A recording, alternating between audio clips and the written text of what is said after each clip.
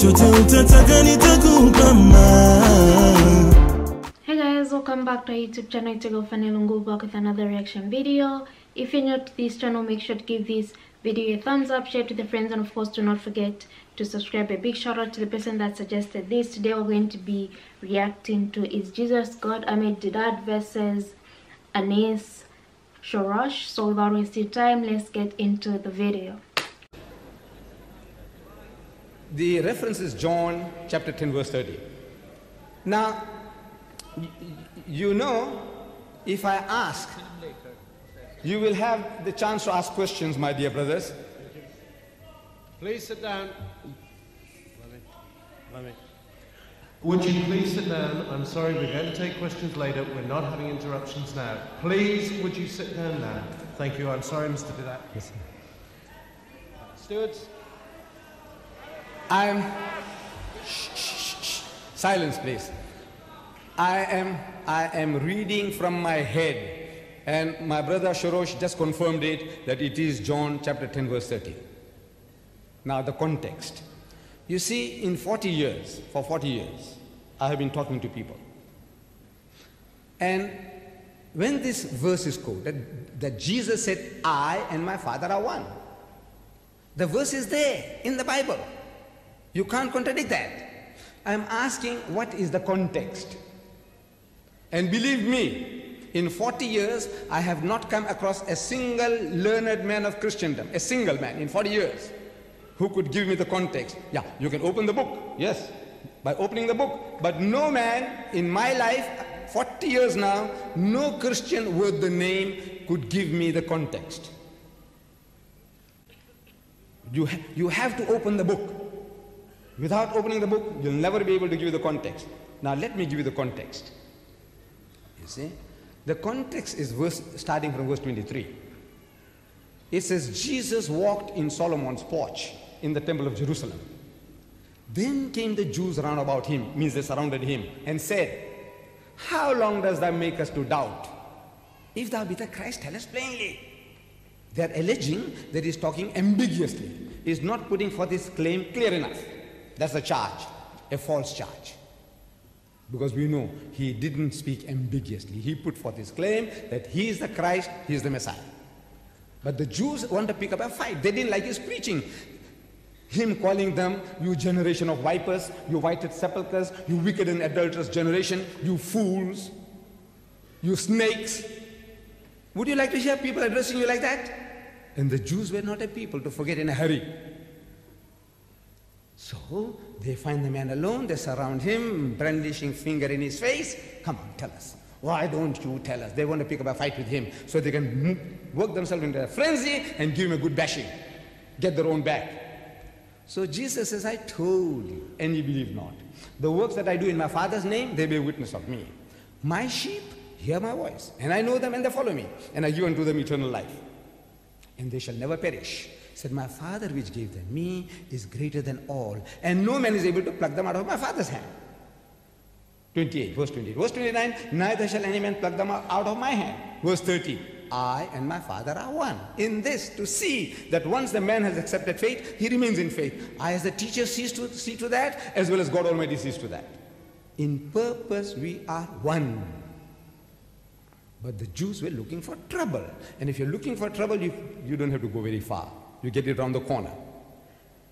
So they picked up stones again to stone him.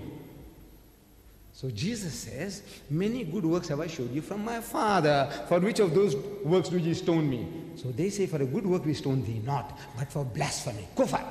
Because that thou being a man makest thyself a God. You are a man, you're claiming to be God. There's another false charge. First false charge was that he was talking ambiguously. Now another false charge that you're claiming to be God.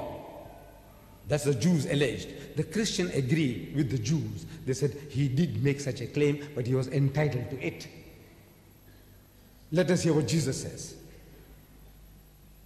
The Jews say he blasphemed. The Christians say he did, but it is no blasphemy because he was entitled to. What does Jesus say?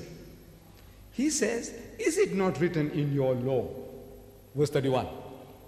Verse 32. Is it not written in your law? Law means the Torah. I said, ye are gods. Ye, you are gods.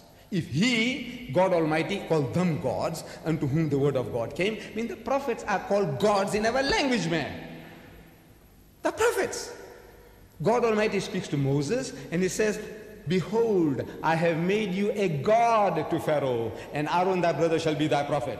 In the book of Psalms, 82nd Psalm, verse 6, it says, ye are gods, and all of you are the children of the Most High. That's the genius of the Jewish language. That when a person is called God, he is not God. Like in 2 Corinthians 4:4, the Bible says, and the devil is the God of this world. Is he God? The devil, shaitan. No, this is your language. This means he is in control, so you say he's God. Moses is God to Pharaoh, and you Jews are all gods. That is the genius of the Jewish language. Now, you can't say, confer divinity on that. I said, is it not written in your law? I said, ye are gods. If he called them gods, and the scripture cannot be broken, means you can't contradict me.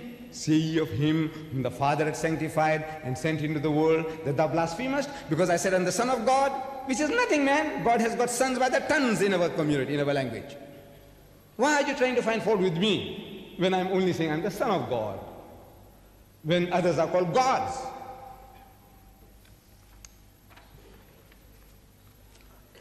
The verse statement Brother Shorrosh is referred to from my book, what is his name? I took the trouble to give him all my books. All the ammunition I have, I send it to him. He asked for it, I send everything. All that I had written. Everything, all the facts are given in black and white. I said, now you can work from this. It's easier to answer. Once you have it in black and white before you, you know my arguments beforehand. I was not afraid. Because I know none of these arguments can really be, intellectually can be contradicted. Listen. God Almighty says, in the Quran now, another test is given.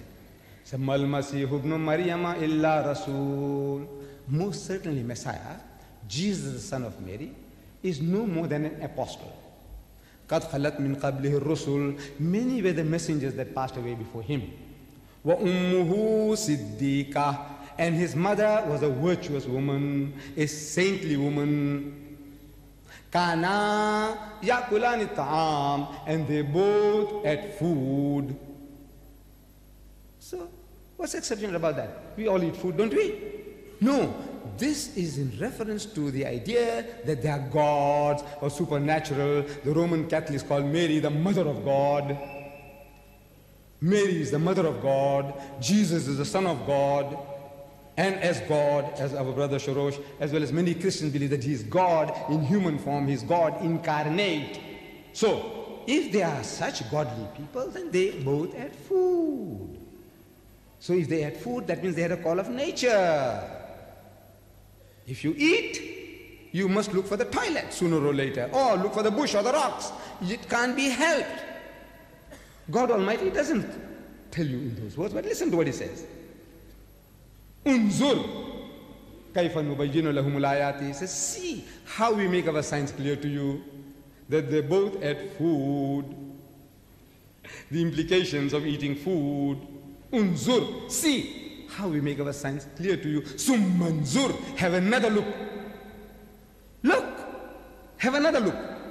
How they have deviated from the path, gone away from the true path, attributing to God an animal nature, that he is like a man. We are made in his image. What image? This image? This is the monkey image. We are all glorified monkeys. Some look like chimpanzees, some like baboons, some like something else, gorillas, all of us. We are all glorified monkeys. Is that the image God is talking about? And the Christian says yes. Christian says yes. I said, God said in the book of Genesis, quoted by Dr. Shorrosh, he said, and God said, let there be light. I said, did he say that with his mouth? He said, yes. Did he utter the words? He said, yes. So God has got a mouth? He said, yes. So if he's got a mouth, he must have teeth as well. Teeth. Can you imagine a toothless God, a God without teeth? Can you imagine a God like that? So he said, no, he must have teeth. Yes, he's got teeth. Then I said, he's got a tongue. He said, yes, he's got a tongue. Then he must have a larynx and the lungs. Is it yes? Then he's going to talk, the light, sun, moon, stars, billions of creation. He's talking, his mouth goes dry. So he must need liquid to lubricate. If this type of mouth he has, he must need some lubrication, no? He said yes. So once that lubrication goes in, there must be an outlet as well, no? Can you imagine? What are you bringing God down to? An anthropomorphism. Very interesting. I was just thinking to myself that God's form is something that we can't even begin to describe. So to describe God as a human, don't you think that's being disrespectful?